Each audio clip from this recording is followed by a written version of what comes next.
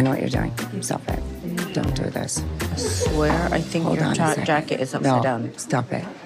I know what you're doing. Welcome back to Bravo Breaking News with Kim and Lisa. So this week on The Real Housewives of Beverly Hills, the weed dinner party from hell continues.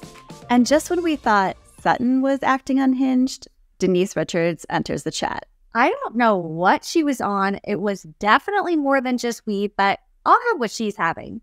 We're going to get into Denise's upside down jacket, Sutton's low blows, and the return of the iconic Kim Richards. Our personal friend, Kim Richards, might I add. So, guys, we have so much to discuss. We're going to get into everything. Before we do, make sure you hit that subscribe button so you don't miss any Bravo Breaking News. And I just wanted to shout out that Bravo Breaking News is on Etsy. We have so much holiday merch for all of your gifting needs. We've got sweaters, we've got mugs, we've got ornaments. We've got so many gifts for you and your fellow Bravo lovers. So please check out the shop at the link below in the video description. Okay, so we pick back up at this weed party, which maybe only 4 out of the 10 ladies are participating in the THC food, but we're going to roll with it. And they, again, they're talking about Kyle's wedding band and that whole thing. And Kyle kind of says, the reason I'm not drinking is because it makes me feel depressed and I can't afford to feel depressed right now. So I think with that comment, she really is kind of letting them in on something. And I think for me, it's like Sutton, at this point, if you are her true friend, you stop pushing, right? And even Faye says, I don't think a true friend would ask like that, saying that Sutton, the way she's going about talking to Kyle and asking if there's something going on is all wrong. And I completely agree. So Kyle kind of shares, she's had conversations with the ladies about her marriage not being great at the retreat in episode 1. And she confides in people who are closer to her, like Faye. So Sutton finally kind of starts to back down a little bit. And she said, she apologizes for the naimum. And then she apologizes for Kyle's part in it too. So Kyle's like, okay, thanks for apologizing on my behalf, I guess. I don't know. It was just kind of weird the way she doesn't really seem like she's sorry. I'll put it that way. No, I mean, this is far from over. That apology was not genuine in the least. I mean, it continues after the dinner. We'll get to that in a second. But we hear a little bit from Garcelle. She talks about her experience with her ex cheating on her and how he bought her jewelry after to make up for it. And it's really insane to learn more about this side of Garcelle. We know that she emailed her entire friends and family list to let them know about this affair and kind of out her husband, which is such a boss move. But then we kind of have all of the ladies chiming in about, their relationship statuses. Of course, we know Cynthia Bailey, R.I.P. Chill, she is no longer with Mike Hill. But she's basically like, I don't need a man. And I love that for Cynthia. She's living her best life. Erica, however, feels a little differently. It doesn't really seem like she is loving the single life. It seems like she wants to find a man. It kind of seems like she's a hopeless romantic. She wants that romance that's from the movies. And then she shares something. She's like, I don't need them to be rich, and we have Justin Sylvester giving the side eye. Excuse me? Are you sure you don't need them to be rich? Because I'm pretty sure she does. I think, she's just saying this to say. Yeah, I was actually surprised to hear this hopeless romantic side of Erica because it seems like she has lived a life, right? And she feels like she would be too hardened to even believe that could ever happen. But hey, I guess at the end of the day, she's just like us, all of us girls. That's what we see in the movies. And that's what we want, is this love that just completely, envelops you and makes you giddy. And that's what she wants. So Dorit kind of shifts the conversation to Denise. And she says, Denise, how is it back being with the group? And okay, this is when it kind of starts to go off the rails, because Denise is basically like, it's great, except for Erica. I need to talk to you about something. And Erica is a little bit caught off guard. Okay. But Denise doesn't say what she has to talk to her about. She just says, when we first met, you were so nice to me. And then it wasn't like that. And Erica doesn't follow where she's going. She has no idea what road she's on. There's no entrance to this freeway, okay? everyone else is kind of sitting around confused, and Denise keeps talking, but she's not saying anything. Let me be very clear, but she doesn't say anything clear. So it is just on another level. Erica is sitting there like, look, I know I'm high, but I have no idea what the fuck she's talking about. And we were all Erica in that moment. And I had to go back and check because I thought Denise ordered 0 milligrams of THC. I did confirm that. She did not order any THC. She says she has a bad cold. So maybe she took some cough medicine with codeine or something and it was making her loopy, but there was something going on there. And it was hilarious to watch. You know what I'm talking about. Like, it was insane. And Erica's just like, the whole table is just sitting there wide-eyed, watching this go down. Erica's asking, no one knows what you're talking about, Denise. Literally not one person. She's like, please tell me what I did. Watch the show. Go watch the show and come back. Watch the show. That's the example. And everybody's still like, I wish the editors would have just added like a million question marks just everywhere. Like, what? Excuse me, what? Like, what are you talking about? Just say it. It's almost like Sutton, but different, right. Same but different. Just say it. She won't fucking say it. But I think it's because Denise is not in her right mind at this moment. But Erica stays cool as a cucumber, like she's like, I'm sitting there. I'm high. She's ruining my high, but I'm just going to sit here and take it because it's Denise Richards. And Erica finally decides to just say, look, Denise, I'm sorry. I apologize. Then we get the thank you. You're welcome. Then Denise, like, what? I don't understand. What is she on? She has to be on. I had to rewind and watch it again because I was like, did she just thank herself, say thank you and you're welcome in the same sentence? And yep, she sure did. She has 0 milligrams of THC. She had to have had a roadie on the way there. We know she loves that Casamigos Blanco. So maybe she had 1, 2, 3 of those, maybe mixed with the cough medicine because she's sick. I don't know. Maybe it's mixing the meds with the alcohol. I don't know. But something is crazy. The ladies aren't the only one that notices it. The chef notices it, walks back into the kitchen and goes, man, Denise Richards is fucked up. And it is just hilarious. Imagine being that guy. Imagine being that guy. This is already a crazy situation to be in.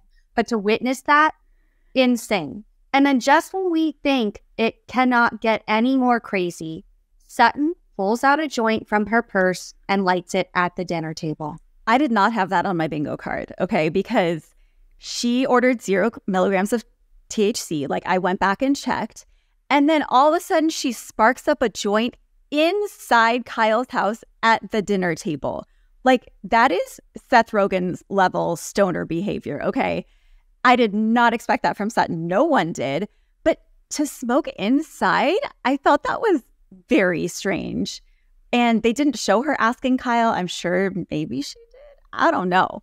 But it was so weird. And Crystal pointed out, okay, so you can't handle some half-naked men on stage, simulating oral sex, but you spark up a joint at an elegant dinner party. It was just, she's a walking contradiction in Crystal's words. And can I just say, though, that poor chef, because first of all, he had to wait for Kyle and Sutton to finish their conversation, right? So he had to keep the dinner hot, but not bring it out yet. And then he had to deal with Denise saying, like, are you single? Okay. And then, all of this is going on. He doesn't want to interrupt their conversation by bringing out food. I mean, that poor guy was probably sweating, just trying to figure out the timing of everything. It was so amazing. It was so amazing. And it didn't end at the dinner. Oh, no. So they start to get up and Denise, gets up and she walks away with Kyle and starts just like doing this pointing thing across the stairway. And no one knows what's happening. And then Dorit, oh my God, bless Dorit's heart. She goes up to Denise very quietly, not trying to make a scene, saying, honey, I think your jacket is on upside down. And Denise says, what? Don't do this. I know what you're doing. Don't do this. No. Dorit says, no, honey, your jacket it's upside down. Yeah, no, Denise takes this as an attack. She thinks Dorit is coming for her. Don't do this. I know what you're doing. Do not do this. And Dorit's like, seriously, no, your entire jacket is upside down. I don't give a flying fuck about my jacket. And, you know, Dorit's like, whoa, like, you know, take it down a notch. She's being very quiet. Like, she was not trying to confront Denise in any way, shape, or form. She was just trying to say, hey, No. you know what? Hey, I think your jacket's upside down. You know, why don't you fix it? Like, girl to girl, like, you see a girl, you know, walking out of the bathroom with toilet paper on her shoe. It's like, oh, hey, honey, you got something on your shoe. It was that vibe. Hey, Denise, like, your jacket's on upside down. Like, just flip it around. Or, you know, oh, your tag is still on. Let me just tuck that back in. She was just trying to do her a solid. Don't do this. Don't you dare. She was so offended by this. She, you know, Dorit's like, you know, are you okay? Like, and then like pretty much Denise just leaves right after that. Like, she is not okay. Things are not okay. It was kind of scary to watch because everybody, even that scene in the stairwell, you know, she's like, what is going on? Kyle is just like, what is going on? She looks over at Sutton. It is unhinged, but we can laugh about it. You know, there was nothing malicious. You know, she came after Erica, but, you know, they did make up. It's just going to be such an iconic scene that we quote and remember forever. Another dinner party going down in history. And I love that the best dinner parties are always in someone's home. You know, sure, we have fights when we're out at restaurants all the time. Those are a dime a dozen. But the real ones, the ones that stick with us forever in our hearts, are the dinner parties that happen inside someone's home. Camille Grammer's home, Kathy Hilton's home with the or what, and now Kyle's home. I love it so much. Okay, Dorit kind of checks in on Kyle and tells her that Sutton made the comment, Kyle must be in denial about something somewhere. And so immediately Kyle turns and confronts Sutton and said, Sutton, what am I in denial about? And Sutton, you know, plays, I don't know. Why don't you tell us? I don't know anything. And it's just back to this, you know, fucking hamster wheel that we're on with, what do you know? I know something. I don't know anything. Nothing's going on. Something's going on. And I'm just like, I'm over it at this point. Kyle finally walks away and, you know, she knows she's not going to get anywhere tonight with Sutton. Yeah, and I am so on Kyle's side with this one because she keeps saying, I told you guys at the retreat. Sutton's right. Like, what's going on with your marriage? What's going on with your marriage? And Kyle's like, I already told you. I told you you're going through a challenging time. It's been a rough year. And that's that. I really don't think there's much more for Kyle to say at this point. She said it over and over again. And I don't know what Sutton's trying to dig up. But right. I think that's it. It was kind of crazy. And then we start talking about Sutton's esophagus disorder because Kyle, kind of rightfully so, is turning it back on Sutton and being like, well, if you're going to accuse me of having a drinking problem, being the reason why I quit drinking, then why don't we talk about your eating, which is a little questionable, but hey, tit for tat at this point. And Sutton's like, I have an esophagus disorder. I can't eat certain foods. And now we're just like, okay, now there's an esophagus disorder involved in all of this. And then like Sutton goes even lower than she's ever gone and says, you've already lost 2 sisters. Do you want to lose a third? And I'm with Kyle. Go fuck yourself, Sutton. Why would you? That was not okay. That? I mean, you know the trouble that these sisters have had for years and years. They've had ups, they've had downs. And to shoot them when they are down, especially Kyle not being in a good place with Kathy at this point, is the lowest of lows that you can go. Yeah, that was not okay. And I don't mean to laugh about the esophagus disorder, but just the way it came out, I'm sorry, the delivery was funny. It was like, you know, I have an esophagus problem. And it just sounded so absurd. But yeah, I think Sutton went too low with that one. And everyone kind of, that's a little bit too far there, Sutton. The party disperses at this point, right? And I think it's probably time to call it a night here. So, okay, we move on to the next day. We see Kyle run into Anne-Marie's. We're starting to get to know Anne-Marie a little bit better, but I think, there's so much else going on with this episode that it's like, now is not really the time to get to know a new housewife. I feel like I just want to be in this drama. And then simultaneously, we see Garcelle, Sutton, and Crystal go to lunch, and then Denise shows up also. And Denise looks, much fresher than she did from the night before. They say it's the night before. Who knows? This could be a week later. But, they're kind of recapping and they're kind of trying to explain to Denise that, no one really knew what you were talking about. And so Denise kind of reveals that she was talking about the time at her barbecue when Erica was talking about threesomes and her kids were sitting at the other table. And I thought to myself, that was so long ago. I remember Erica apologizing for that to Denise one-on-one. Why is she still holding on to that? I thought the same thing. I thought that was several years ago. Like, when she said that was the reason, I was like, what? Excuse me? Like, we've been there. We've done that. I thought it had something to do with Lisa Rinna. I thought it had something to do with the Lisa Rinna of it all, seeing as Erica was so close with Lisa, sided with Lisa about everything for the past few years. So for it to still be about that is a little weird, but I was very happy to see Denise be a normal human again. That really, grounded me and made me be like, okay, things are good. Things are good. She just maybe had one too many that night. But we end the episode with an iconic cameo with the one and only Kim Richards. I was so happy to see her. We did see videos and spoilers of this scene several months ago when they filmed. But so Kyle and Dorit go hiking and they invite Kim along for the ride. And I love that her and Kyle are good right now. Mm-hmm. We catch up with Kim. We learn, all about her new grandbabies. They kind of share that during lockdown, she basically didn't leave her house. So she has taken up drawing, painting, doing murals. And she is just such a creative soul. I love to see her channeling this. But, the conversation shifts and they kind of start talking about family stuff. They start talking about Phoenix, Paris's son, and the fact that Kim has met him, Kyle has not. And she actually found out about the birth on Instagram, which has to be super, super rough and hit Kyle hard. But we know that at this point, her and Kathy are still not on good terms. And it's really sad to hear.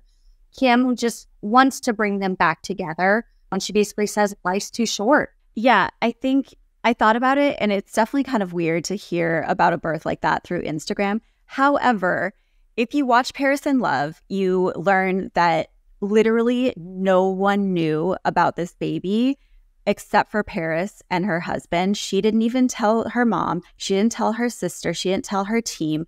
So it was kind of a surprise for everyone. And then even after he was born, they still kept it under wraps for a couple weeks. So, I feel like it was a little bit different just in that situation.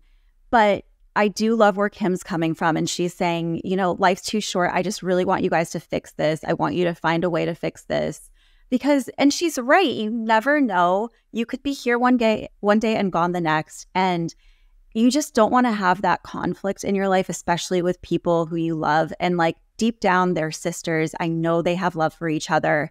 And so, Kim just wants to bring them back together. And I hope that she can be that bridge. I mean, Kim is kind of the glue that's holding them together. She is the middleman, and that's a lot of pressure to have on you. But as we know now, Kyle and Kathy are in a good place. And I think we have Kim to thank for that. So I don't know. I hope we get to see more of Kim. I think we do get to see more of Kim this season, maybe even next episode. So I'm really looking forward to that. We need the sisters on our screen. I need more Denise Richards too, because those unhinged moments are just, you can't beat them. So I mean, imagine, so Denise herself was unhinged. Imagine if Aaron had been there talking about 5G, to just throw that into the mix. I know. And it just goes to show they're perfect for each other. I mean, There's no question in my mind. So we will be back next week to cover yet another episode of Real Housewives of Beverly Hills. There is a lot more drama to come, so make sure you guys subscribe so you don't miss anything. I'm loving this season, so keep watching. Thanks, everyone. Bye.